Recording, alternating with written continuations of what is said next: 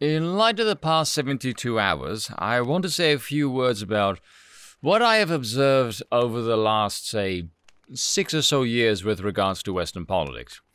One thing that I've noticed that the media is particularly adept at, or maybe not even the media, maybe more so the globalization of telecommunication that's done this, but because the news is so excessive and exhaustive, which coincidentally has done a great number on people's attention spans, it seems to be particularly proficient at riling the populace emotionally, but not quite enough to rile them into any real tangible action. Just enough to get them invested in the grand scheme of things. Just enough to get them to detest the other side without ever realizing the side they support, once in power, does business with the side they detest to screw over everyone outside the power apparatus. Because here's a dirty little secret. It's not about left versus right, not even Democratic versus Republican. This is about globalist authoritarianism versus nationalist libertarian. Those are the two sides involved here. And everyone knows Biden is not the guy running the gig. Dementia Man, he's just the fall guy. He has no idea what the hell is going on. So when the White House comes out and says the steward of the White House was not briefed on the raid, there's a part of me that thinks that is more plausible than you might think. Because look at the track record of the DOJ. George Floyd riots, free to go. Roe vs. Wade leak, mystery. The border, unenforced. Hunter Biden's laptop, silenced. Protesters outside of the homes of the Supreme Court justices, not a word. Clinton's classified emails, dismissed. Not exactly even-handed now, is it? Although the deep state does not have any political allegiance as far as I can tell, they will penetrate the apparatus by any means necessary. So when it comes to doing something truly horrible, it has to be done incrementally, because doing it with a great leap forward, people might take notice and you run the risk of destroying the very rail you're riding on. Although if we look at the coup, it unfortunately showed a lot of evil people just how subservient humanity really is, and it is much, much higher than I would have believed. And this is something that occurred to me a while ago that I've not heard anyone else talk about, which is the compounding psychological effect of the incrementalism. And what I mean by this is, depending on how long you've been doing it for and how conditioned the people are to it, this affords you the potential ability to make each incremental step you implement to be greater in scope than the previous ones without riling the ire of those you push it on. I think you can currently see the step may have been a bit of a gamble. I get the impression Trump was perhaps not supposed to win, although I've heard counter-arguments that the deep state let him win in order to sow the seeds of the chaos and hence be able to push all of this draconian policy, which is definitely a viable explanation, keep that one in mind. But I think with Trump's unexpected win, he plugged this incrementalism, at least temporarily, maybe even reversed some of it. Essentially a version of the Roaring Twenties again. He gave a vision of what at least competent government can look like.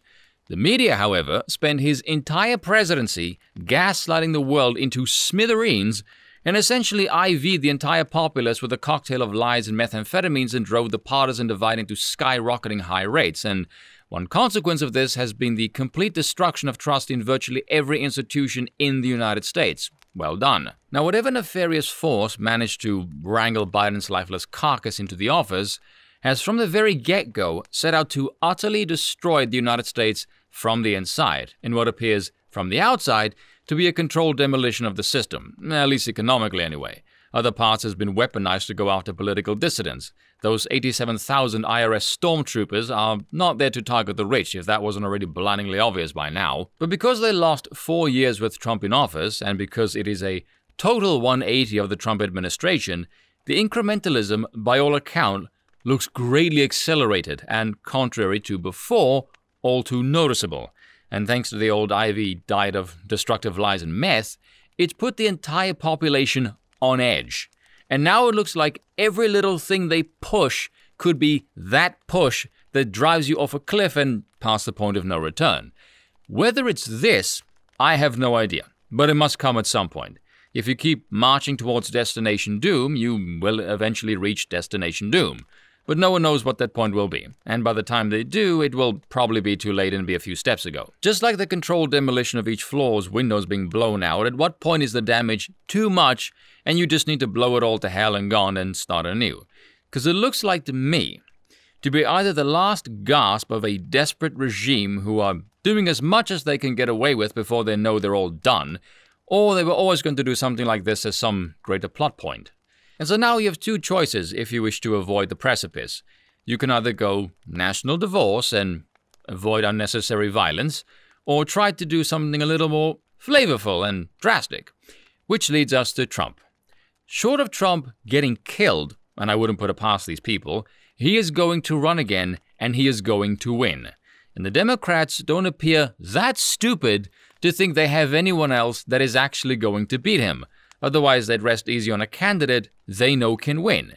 If they had a candidate that could actually win, they would put all of their chips and resources into ensuring that one is nominated and can win. And notice, they have no one. I mean, you could also make the argument that I made before that America's democratic element is a complete farce. It doesn't actually exist. The oligarchy is what truly reigns in the US if the DNC is essentially picking the candidate that they think can win. Like I said, in practice you have the appearance of two corrupt royal families. Now, what exactly stops them from pulling the shenanigans of 2020 again? I think it is their complete and utter lack of any credibility to pull that off. Not to mention the Republicans have been grinding them away at the local level. Again, I said this before, when things are going well, you can get away with a lot because people are distracted by good times. It's very difficult to convince people the current regime is doing well when, by all objective measures, it indicates we're all in hell and everything's on fire. Especially when you're the one that caused said fire, and the guy you're up against can BTFO you all damn day long in comparison.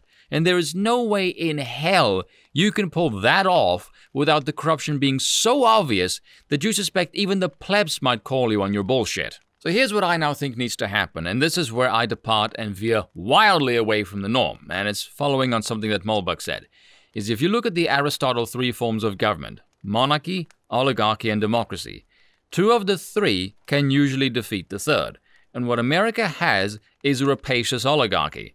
Ergo, you must elect what you could call a constitutionally orientated monarchy. Now, I'm not saying this because I'm a monarchist. I'm saying this as a practical arch-right-wing realist. If you look at the current structure, what has brought you to this ailing hell is public education, money in the democratic procedure, and the immorality in the sphere of public government. And so, switch to private. The penetrating influence has come from outside the nation's borders, as well as in, through democracy and voting. So if you keep it this regime without a drastic overhaul of all of those toxic influences that has allowed this corruption to fester and grow to this point, you're leaving yourself vulnerable for it to keep growing. And the right does not have the time nor the resources for such an overhaul of all of those institutions, or maybe a tank to drive through the universities. Unless it has a colossal majority of historic proportion, can keep everyone in the party in line, and keep it for several decades, coupled with a pair of brass balls the size of which could capsize the Titanic, and they don't possess any of those. And so your best solution? Get Trump in, seal off the gap through which these nefarious toxic influences permeate the government, i.e. the democratic apparatus, and work on what you could call a constitutional heir. Not out in the open immediately, but behind the scenes. I mean, this isn't any different than what the oligarchy does now with the funding. The DNC openly talk about who they will run for 2024. Who is this they exactly?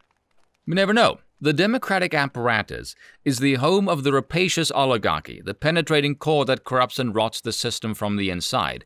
Their candidates are flooded with cash and favor before they even appear on the ballot.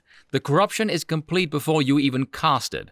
What do you think this is a threat to our democracy means? It's all an illusion, name only. And for the people that think, oh, this is terribly tyrannical, I don't care. Look at who your opponents are. Stop thinking of power as inherently evil. It's neutral. It's worthy of being both defense and attack. This is something the right does that I do not understand, is that they fail to realize over and over again that those who oppose them have absolutely no intention of playing by the same set of rules. They have no morals, they have no principles, no consistencies. They just want raw power and they don't care about how they get it. Get this through your fucking heads. You either fight fire with fire or you lose. You don't have any other options. Allowing the stupid plebs to vote dupes them into this facade of exercising power, and so the indoctrinated masses can inflict horrible damage on the rest of the population, and I consider this immoral. No one should have to suffer the wrath of the elite, enabled by the whims of the gullibly stupid.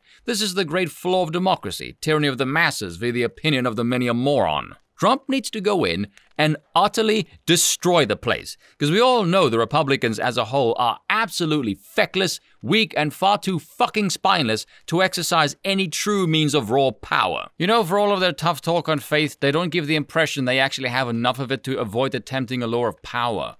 Now, this may be an obscure reference, but look at this. Hello? Are there any girls in this room at all? Yeah, bring on the hot chicks, because I'm a hot stud. Yeah! So are we! I'm a woman, if that's what you mean. I don't like to play games, so I'll just say I'm a Cyclops, I'm a spaceship captain, I'm the only one of my species, and I'm interested in meeting a man. A woman?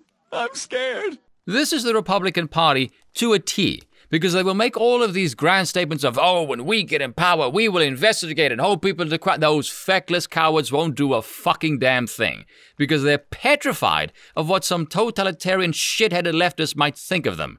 Trump, who is not a politician and doesn't give a flying fuck what his political rivals think, I trust to wreck shit. And so you must deduce that the current force is morally unfit to wield power in any capacity. They have shown their hands and they're evil. So you can feel good about alienating them and their ilk away from the apparatus of power. And for those of you Yanks shrieking at this idea, if what you had before was still working, we wouldn't be having this conversation. And if you think, well, this kind of government can't work, may I remind you, your own constitution was written and implemented in a reactionary coup. I will play up to your own national ethos and say the idea that something is impossible is ridiculous and profoundly un-American. And frankly, so is the current nefarious force opposing the Republican Party. I would suggest you rethink and reflect on the ideological foundation of your nation, Americans, and what the founders truly intended, a nation of the liberated. If the current republic is proving itself to be no longer fit for that particular endeavor, perhaps it is time to think on a more tried and tested style of government that is well known for keeping the power in its hands, one that will secure your ideological reign for a prosperous, foreseeable future. And that is all for today. I will see you all next time.